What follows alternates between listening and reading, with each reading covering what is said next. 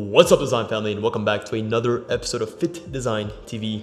On today's episode, we're going to be looking at how to put together the ultimate tech pack for manufacturing purposes. So one of the main things that us designers face is how do we take the ideas that we have in our mind, that we've sketched up, and how do we translate them into a way that can be understood by the people that are going to be making our clothes. Sometimes these people are thousands and thousands of miles across the world and we don't have the ability. Sometimes there's language barriers between us and them. So how do we take this design, how do we translate it in a way that allows us to get the physical product as a perfect representation of what we designed? Well, that is what a tech pack is used for. But how do we do a tech pack? What is the core principles of creating a tech pack? What should a tech pack include? What is the format of the tech pack? Well, that's what we're going to be discussing in today's episode. And we'll start off by looking at one of our men's extended cargo joggers. I'll be taking you through each section of the tech pack and explaining what the importance is and how that contributes towards the final and finished result. So at the end of this episode, you'll have a blueprint, you'll have a way, and in the download links in the description, I will leave a base tech pack for you guys to download and for you to use as a skeleton for your own tech pack. Of course, you guys can mix and match and you can adjust sections as you need, but this, I believe, is one of the most compact, most comprehensive tech packs that you're going to need without any additional information and without anything that is left out. Welcome to Fittdesign TV. Are you interested in sports fashion, design, and manufacturing? Are you establishing your own brand? You're looking good. Anthony, how are we doing? Do you want to? Thank you. Well, you've come to the right place. Lights, camera, action. We'll start off and you can get tons of our base tech packs for thousands of styles, for pretty much over 700 styles on our website, fittdesign.com, and you can go into our digital downloads. What you want is tech pack templates, and this is what I'm going to be reviewing today. We have all forms of sportswear, loungewear, we have dresses, we have swimwear, anything that you could want as a base to start the brand is available on fittdesign.com. We'll look at our men's extended cuff cargo joggers. And this is the first page. So when you open up the tech pack, your first page should be a visual representation of the product itself. Here we have 3D models that we've created in Clo 3D. And this gives us the ability to actually create a one-to-one perfect representation of the finished product. But you might have some sketches you created. You might have some technical fashion flats that you created. This is the page to put those in. What we have here is we have the mock-ups right front and center, and we have our front, our side, our back, our angle views. And what this does is it gives us a full 360 view of the entire design. So if we have an asymmetrical design, or maybe we have a pocket on the right side and no pocket on the left side, these views are going to give the factory a full overview of all of the angles of the design. Then we're going to outline the different parts of the design and the different colors used. If you look at this cargo jogger, we actually have a different fabric that's used on the cuffs, and we have a different fabric that is used for the zippers, for the aglets, or different materials. So each of these parts is going to be represented by one color box. We have a part for the main fabric, and then we have a part for the print. Of course, in our base tech pack, we actually haven't put a print there. We just put a placeholder for where a print could go. Your jogger might be black, but your print on this colorway might be white. So you need to be able to outline to your factory, the main fabric is white, is black, and the print that we're going to use is white. Then you have your drawstrings, you have your aglets. What are the colors of the drawstrings? Maybe you want the drawstrings on this to be black, and you want the aglets, which are the ends of the drawstrings, to be white. This page is giving you full clarity over all of the different components of your garment. Then you might have your zippers. Well, the zipper tape and the zipper teeth, these are going to be the mechanisms by which we close the pocket. What are the colors of those? What are the colors of the tape? What are the colors of the tooth? If you had a different fabric for the cuffs, then you would also use a similar box, call out the cuffs, and you would also give it a separate color. Here, what we're using is Pantone. You can use Coloro, or you can use any centralized color of your choice, but the main two that we have on the market are Pantone and Coloro. And what this allows us to do is the digital representation of our color, make it as accurate as possible to the physical representation. Think of it as a key towards translating color from digital into physical, so that when you send your tech pack to a factory, you're not just using a regular color. What you're using is a Pantone color that is represented accurately on screen, and they can use that code and it'll turn out exactly as it is in real life. So I'll show you here a digital version of that color and then the actual as dyed version of that color. So that's the first page. One of the other main areas is going to be in this top sidebar.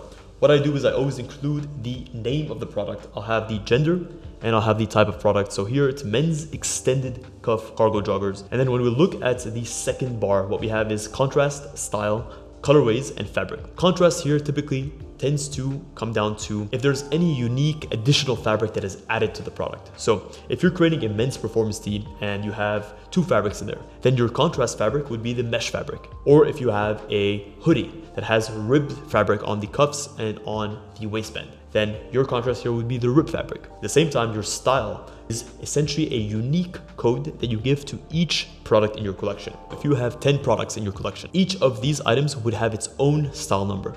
So you can see here, what we do is we use the first 3 letters of the brand, which for us is FDN, then it's dash, then it's the gender. So here we have M for men and W for women.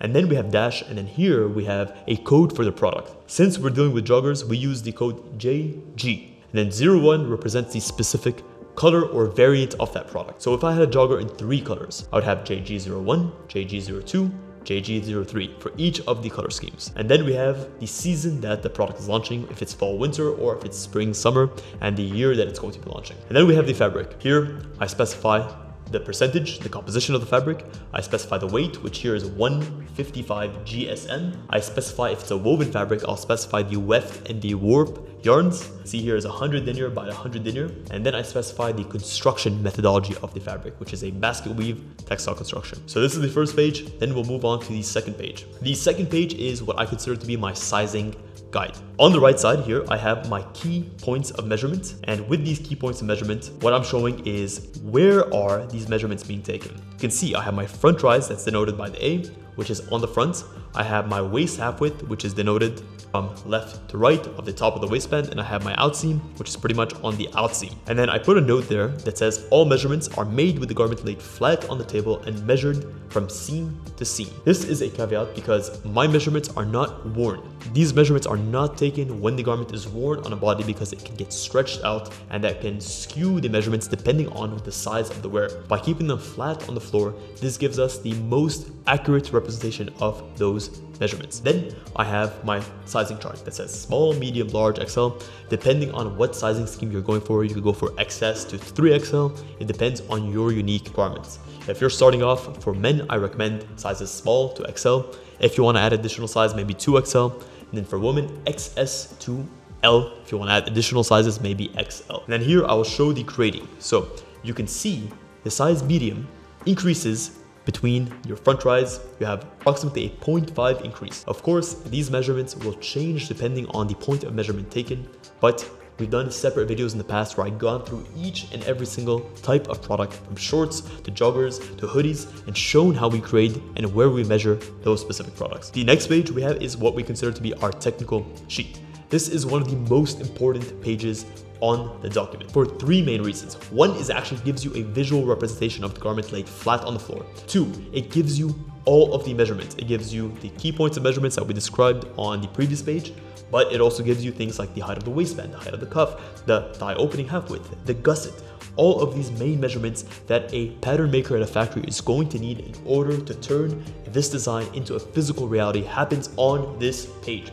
The size of the pocket, the size of the zippers, nothing is left undone. This is a pure technical flat, so it's basically a representation of the garment laid completely flat on the floor and we trace over the edges. You can have a similar effect with a fashion flat with similar points of measurements. Get specific with this. You only need to create one specific measure. For us, it's a size medium because that's the size that I typically test out the garments in, and then the factory can use the sizing guide page in order to see what your grade rules are. Grade rules are essentially the increases or the amounts of increments between each size for specific points of measurement, where your front rise measurement might be a 0.5 increase, your outseam might be a +1 increase. On the technical sheet page, we also add specific areas. If we have our logos, we would add our logo directly on here. We would showcase where the logo is positioned in or what measurements to the nearest possible seam lines. So if I had my logo on the thigh, not only would I give the width, but I also might give the distance below the waistband, and I might give as well the distance away from the center front line. So I might give this distance and I might give this distance. That way you're allowing the factory to exactly plot where that logo is and in what size that logo is going to be. Next up, we have our basic specs page. The basic specs page serves 2 main purposes. No matter how good your drawings are, even if they're 3D models that are modeled 100% accurately, sometimes there are the finer details that are so small that you may want to blow up. You may want to provide an actual visual reference to showcase, and this is what that page is for. The key things that I mentioned are the type of waistband construction on this jogger, the drawstrings, so what type of drawstrings they are they polyester, are they cotton, what type of braiding. I mentioned what the aglets or how the aglets are made, how they're attached. I mentioned the cuffs, what type of cuffs they are they casing cuffs, are they elasticated cuffs.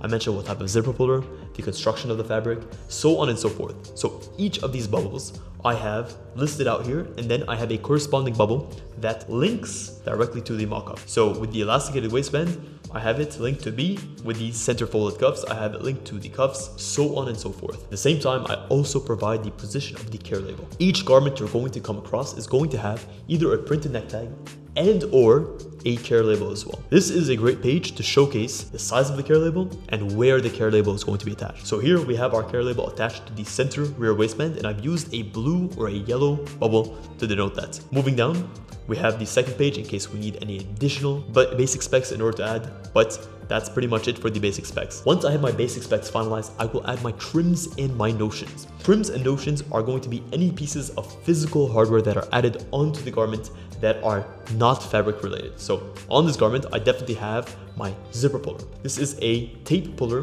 that is unbranded, and I need to specify the material.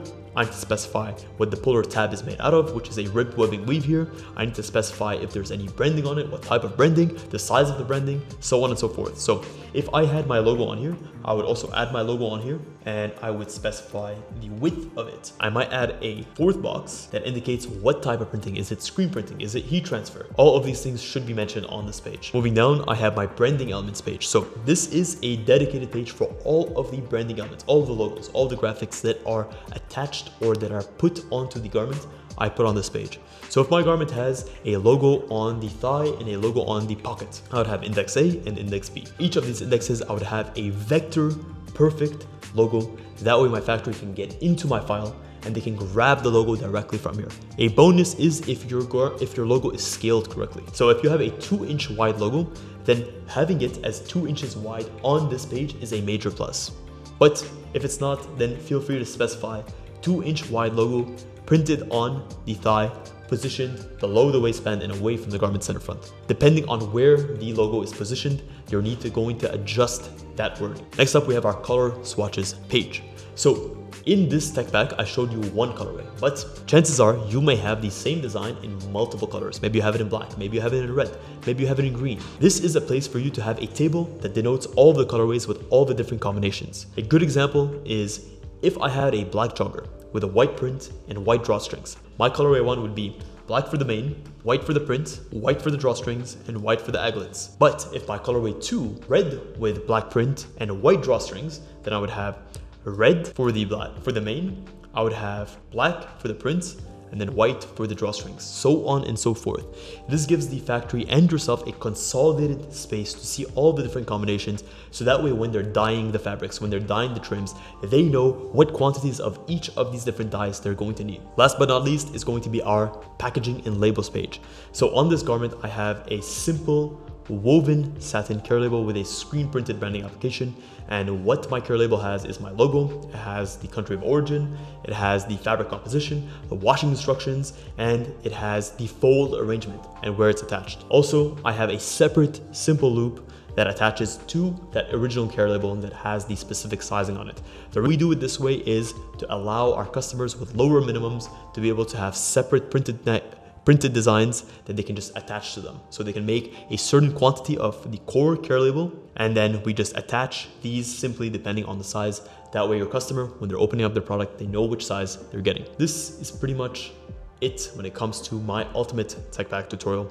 If you include all of these main parts, believe me when I say you're going to give yourself and your factory immense clarity over your designs. You're going to make sure that your sample is perfect, pretty much from the first round, or you're just going to have minor adjustments in order to create. The last thing that you want is to get into a back and forth with a manufacturer, sending them pictures, sending them texts, sending them links, because you're only going to confuse them and you're going to confuse yourself, and you're going to find that they don't want to work with you in that way. It's not a way that is professional. It's not a way that is going to lead to success for any of the parties involved. If you want ready-made tech packs that you guys can edit, you can edit the colors off. I have done a separate video in the past where I've shown you how to use our tech pack templates. We actually have over 700 different base garment styles that you can download from our website at the link that I'm attaching below. And if you're watching this video, I'm going to give you guys a Fittdesign family 50% discount for the next 72 hours from the launch of this episode. So you can use FDTV 50 on checkout for 50% off any tech pack templates, and I guarantee you, even if you just get one, it's going to give you guys the basis that you need to create the greatest designs and to even build off of for your unique use case scenario. Guys, let me know if you guys think we should add any additional pages, or if we missed out anything. Let me know what other tech pack templates you want to see next on our website. If you guys enjoyed this episode, please consider smashing a massive thumbs up. It really helps us out, and let me know what other tutorials you want to see in the future. From the very bottom of my heart, thank you so much for tuning into this episode of Fittdesign TV. Until next week's episode, stay awesome.